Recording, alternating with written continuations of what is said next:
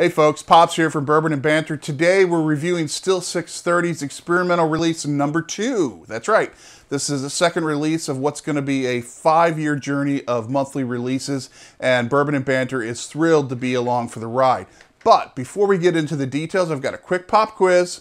It's pretty easy. Hopefully you can know the answers. So, who can tell me what this has to do with this, the X2? Think you know the answer? Well, tell you what, climb aboard. Let's find out.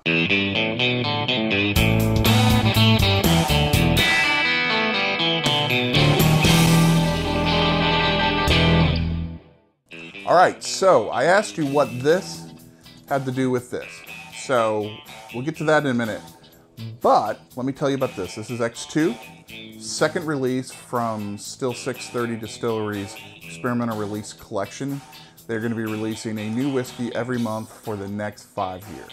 So if you do the quick math, use your fingers and your toes, that's 60 different spirits that are going to be released in 5 years. If you want more information and background on what this is all about, watch our first video, which was for Experimental Release 1, or X1 as it was known, and that'll give you information not only about this StilL 630, but also about the whole experimental release endeavor.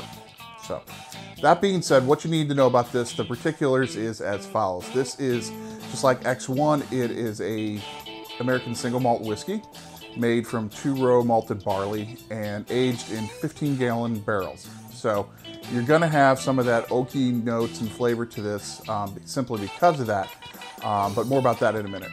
What else you need to know is it was aged for roughly 14 and a half months in that 15-gallon barrel, and then it was dumped into a used barrel from StilL 630's Expedition Rum. That's where this comes in, right? Get it? Pirates, rum, right? Clever? Okay. Anyway, enough of that. But what's cool is a great starter whiskey that they put out, then further finished in a rum cask. So pretty cool collaboration. Great idea how to reuse, repurpose, and to draw on all the distillery prowess that StilL 630 has. But at the end of the day, it's really going to come down to what it tastes like, right? So let's go ahead and dive into that now. Now, what I can tell you is this one, as I said a few minutes ago, when you nose it, at first you're going to have a lot of that toasted oak that you get from a small barrel. And once again, that's kind of the price for entry. But what I've said before about StilL 630's products is that oak, instead of being a detriment, really kind of adds to it, sort of like a signature, if you will. So I'm kind of really used to it now, but if it's the first time trying it, you're gonna have to realize that you're gonna have that. But if you let it open up, you give it a few minutes, it's gonna start to fade, and it's gonna become really an integrated component of the experience of the whiskey. Like the X1, you're gonna get a lot of cereal, kind of like that biscuit malty notes that you would expect from a single malt. And once again, you're also going to get some of that sweet toffee and a hint of cocoa. But where this one differentiates itself is that there is now a syrupy sweetness, if you will, from that rum barrel. It really, it smells great. You just want to, it's not overly sweet, but it does smell like the type of thing that you wouldn't mind pouring on top of your pancakes or mixing in with a little bit of vanilla ice cream. It's really, really nice. And to be frank, it's one of my kind of things when I really, really like the smell of a whiskey. I can get lost in smelling it, which makes me wish sometimes I could pour it in and get a candle made out of it. That would be kind of interesting. I think this would be an awesome way to kind of remember that, the smell.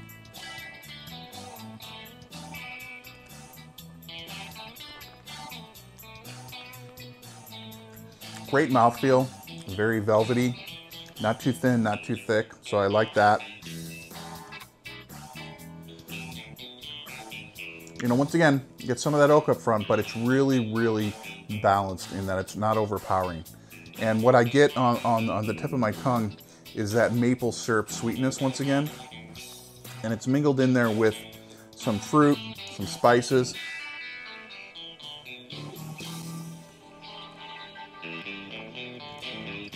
Not really dark fruits, but more like golden fruits, like golden raisins, and with that spice. Once again, a little remnant of a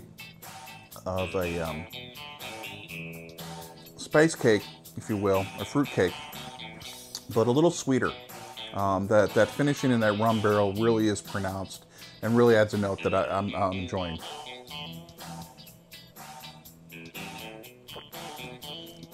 As far as the finish goes, there's a little bit of astringency which comes from that 15-gallon barrel, once again to be expected. But once again, it's really mingles well, so it's not overpowering. In fact, it adds to what I think is a really nice finish of mingles that oak and that spice. And once again, that maple syrup continues to play out there. And the finish is about, call it medium in length, if you will, and leaves you with a nice, sweet, spicy element on your tongue. Very pleasant. The burn itself is mild. There's a little bit of surge right about in here, but not too pronounced. Oh, wait. Okay, a little bit more up here. So it took a little while to come through, but very nice once again.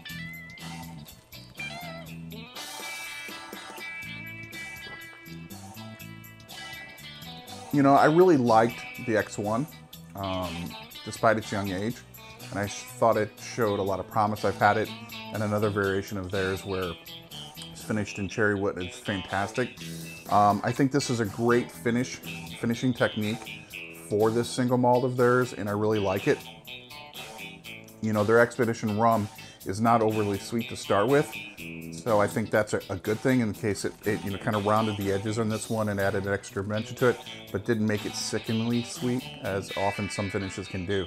If you're not a fan of those types of finishes, you might still want to give this a shot. I think it's subdued enough to be enjoyable for those who don't like that, and once again, sweet enough for the people who do. So it's a very good balance. So, you know, what I can tell you is StilL 630's done another great job. This is release number 2, so another good notch forward. We've got a lot of whiskeys ahead of us, 58 to be accurate about it.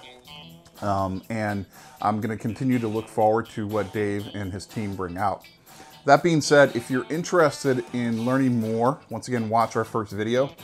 Please subscribe to our channel, subscribe to this playlist, and let us know if you have any questions. We'll be happy to answer them for them. And if you're in St. Louis or can get down this way, it's the first Friday of every month. They're going to release another one, so X3 will be coming out soon.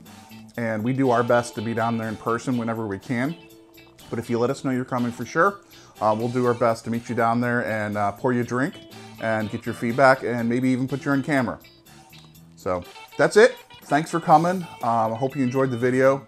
And if you get a minute, we'd encourage you to visit our website, follow us on Facebook, Twitter, Instagram, and if you're looking to get geared up in some of your favorite whiskey and bourbon swag items, please head over to our online store. Every purchase helps support this channel and what we're doing at Bourbon and Banter, and we appreciate your support. Until then, cheers, and remember guys, drink curious.